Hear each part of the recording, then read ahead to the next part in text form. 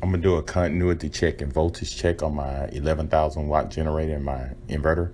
Here on my 11,000 watts, I'm doing a continuity check. You see my line 1 in neutral, line 1 and line 2, those are my hots, and my line 1 in ground. And you see I'm getting continuity on all of these. And my line 2 in ground here. And I'm gonna check over here. So now I'm gonna do a voltage. My line 1 and line 2 got 246 volts.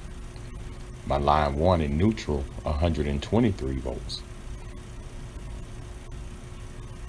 And my line 2 in neutral, 123 volts. And then I'm gonna do my line 1 in ground, 123 volts. And my line 2 in ground, 123 volts. So now I'm gonna go to my inverter, this 2000 surge watts. As you can see, I'm checking my hot and neutral. I don't have nothing, it's open. And my hot and ground, it's open.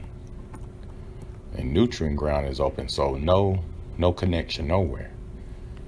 So I thought maybe my ground and common would be connected.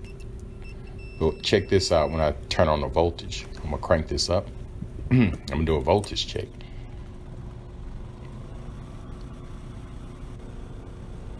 So you got your hot and neutral, 124 volts.